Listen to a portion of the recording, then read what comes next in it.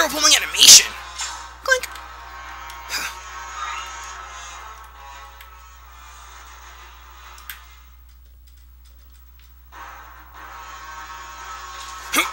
Sorry, not going to work.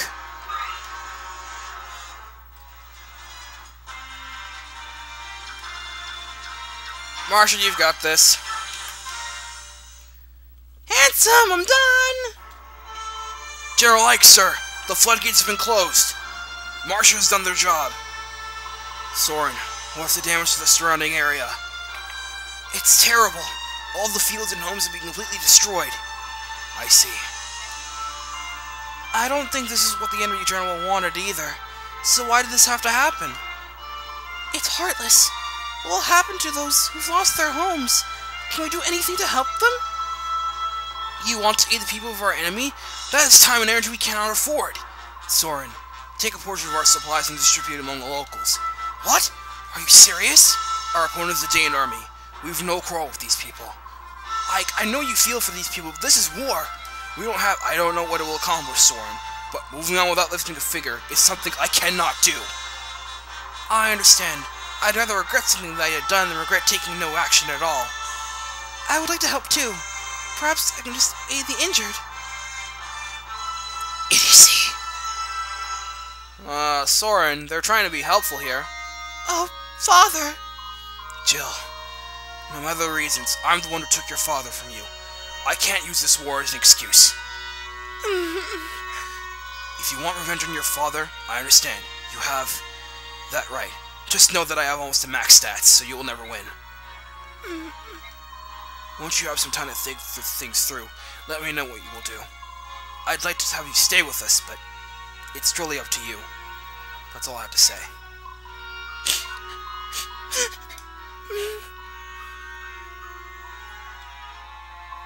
1, 2, 3, 5 in all. We're lucky to have that many. Captain Har, what are we supposed to do now? Making sure my sound is still in check. General Kasatai is dead and our homes are gone. What do we do with our families? What do you want to do? We've lost any right we had to stay here. So that leaves Medallion or Crimean. General Kasatai was slain by Crimean. Joining them now is not possible. Then all you can do is return to Medallion. I doubt you'll get a hero's welcome, but I have an old friend in the Pegasus Knights. Shall I contact her? Our gods, 18 long years. What does that mean now? Don't say that. No matter what, I'm proud to have served under General Kasatai. You're right. It was an honor. Yeah, he was a pretty cool dude. I just wish he had better stats. Meanwhile, the Antithesis Hall of Justice, the Daein Keep.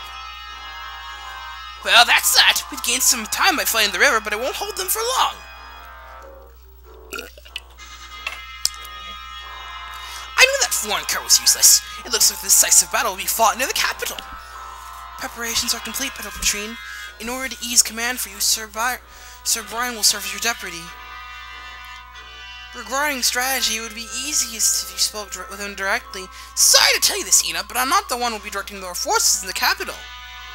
Will it be the Black Knight then? The plans must be adjusted slightly. I'll select someone else to act as deputy. No, not him either. His Majesty wishes for you to direct the defenses, Ena. Me? I am to take command of the army? That's right.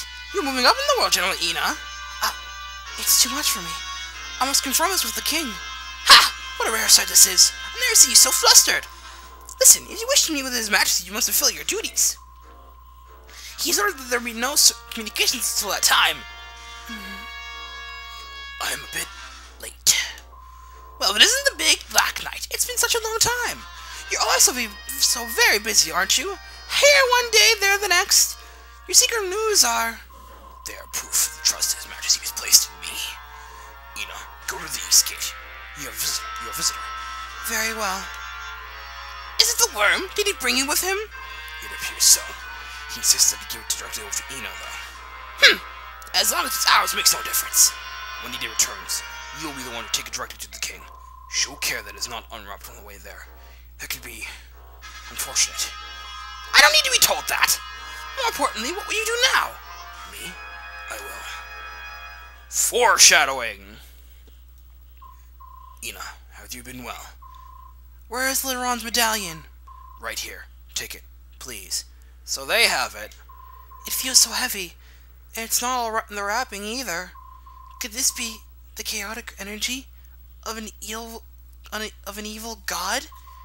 So, you can now return to King Ashnard's side, can you not? No, not yet. What do you mean? I have been entrusted with the defense of the capital. I must face the Crimean army. No. Thank you. You've done so much for me. But now it's enough. Please, reclaim your freedom. There's no need for you to follow Daein's orders any longer. And you? Do you mean to die? No, I cannot retreat. Even if I have slaughtered the entire Crimean army, I will return to him. Yet he thinks nothing of you. That matters not. The only place I belong is at his side. I will most likely never see you again. I will pray for your eternal happiness. Ena, wait! Forget about me. This is my final request. Farewell, Nasir. What?! Ena. Dun dun dun! That two-timing bastard! Ah! So that clears chapter 20. That was easy. Anyway. During the battle for Talrega, Ike and the rest of his company come to a bleak realization. Wherever the Crimean army marches, the land becomes a battlefield. The damage is immense. Warfare and flood waters claim homes, crops, and hope. Villagers seeking shelter and safety stumble blindly through the snow. Excuse me. To them, there is no doubt that the Crimeans are an invasion force. However, the Crimeans have their own homeland to save. Focused as they are on that overriding goal, they cannot stop them even to help the innocent victims of war. The only way they could help the people of Daein is to keep marching. The faster they reach Daein's capital Wassa and put an end to the war, the better for everyone.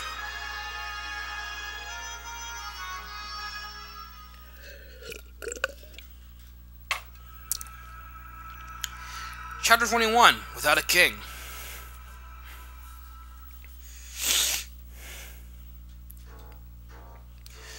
Back at the Anti-Hall of Justice.